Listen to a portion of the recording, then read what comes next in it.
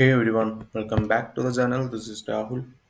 Today we are solving another Leetcode problem, that is number of subarrays with odd sum. Actually, it is somewhat an easy one. Same time, we have to make it optimal. So in this video, we will go through the problem statement in detail, various approaches that we can use in order to solve that one, and among those approaches, why we are choosing this one. We will discuss about that also. Then we will write one efficient Java code and I will explain it line by line. Then we will discuss about the time and space complexity. If you enjoy DSA explanations and efficient coding solutions, hit the like button and subscribe for more such videos. So let's start. Here is our problem. We have one integer array and we need to count the number of subarrays with whose sum is odd. Since the number of such subarrays can be large, we have to return the result in modulo 10 raised to 9 plus 7. So just take this example. I will just show you how it works. So first of all, just take which one? 135. Okay, 135. Here the subarrays that can be made are 1, 1, 3, then 135, then 35. So we have 3,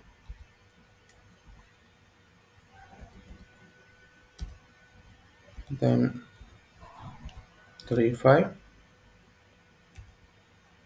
then 5. Right. In this one, we have to get the sum. So the sum will be 1,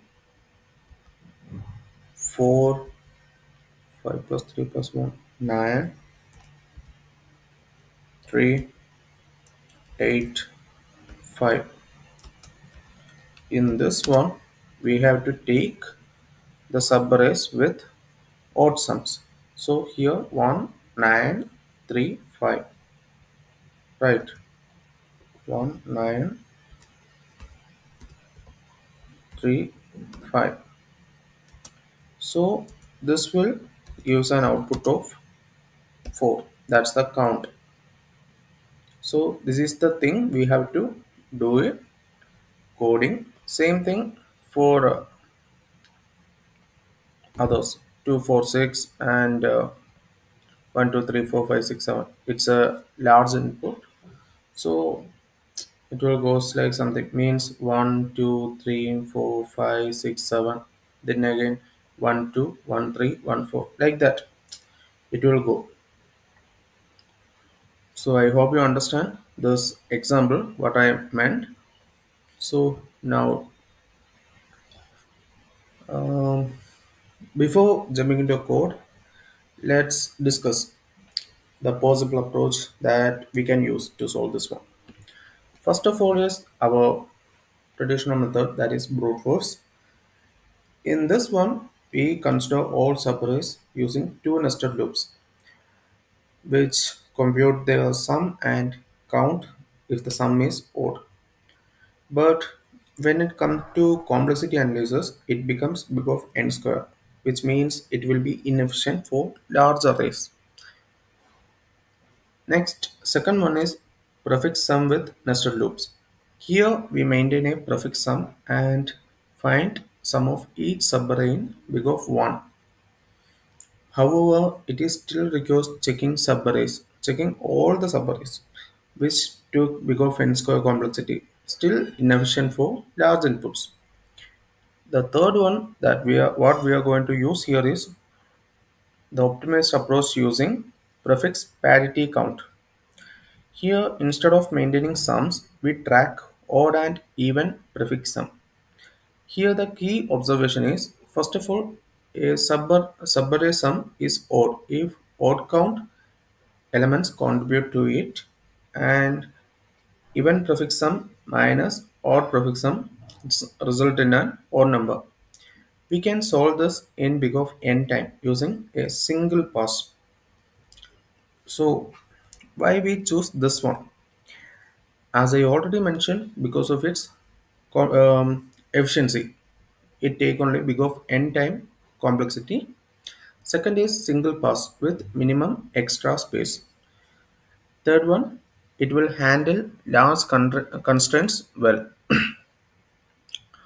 So let's start our coding part.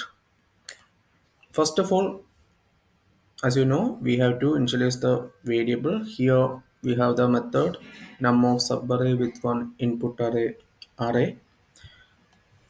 So first of all, we have to initialize the variable. I will give type long because the output might be of large values.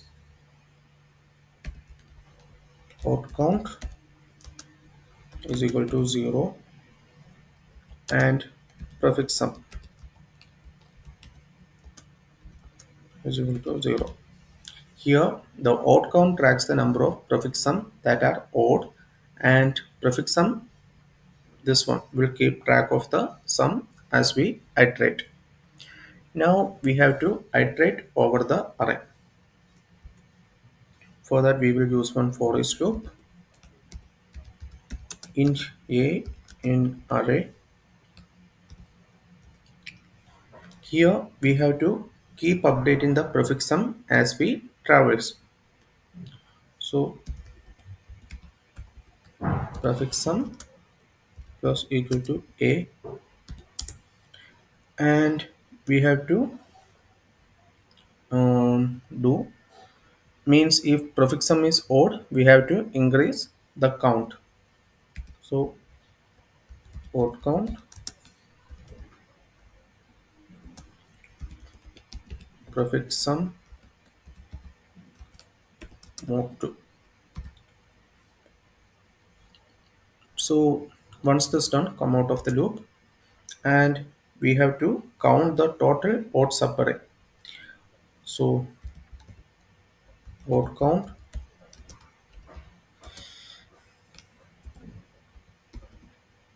array dot length minus odd count. So here this one counts even prefix sum, then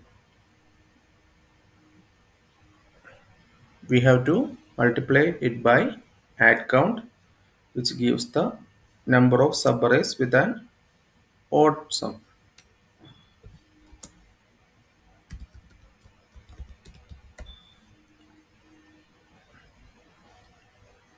Now come out of that.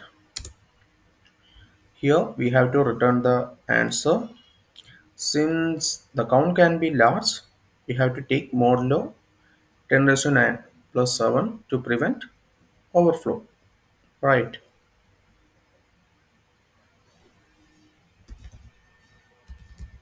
Return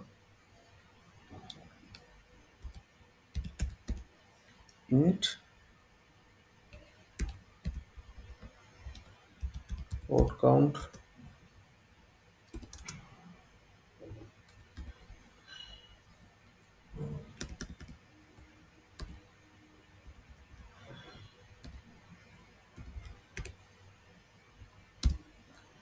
let's run it.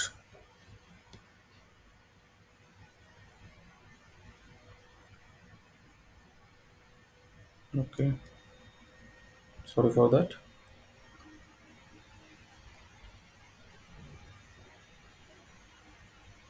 Yes, it's working. So now let's discuss about the time and space complexity. So for this one, it takes big of n time complexity as we traverse the array once, and takes constant space because we only use a few variables. So it is big of 1. For the others, the brute force, it takes big of n square and space complexity of big of 1. Prefix sum, same, big of n square and big of 1. So why this one is efficient? It avoids recomputing sums for all subarrays, and it will only track count of odd or even prefix sum. It's avoiding extra loops, and as I already mentioned, it works well for larger constraints up to 10 raised to 5 elements. Submit it.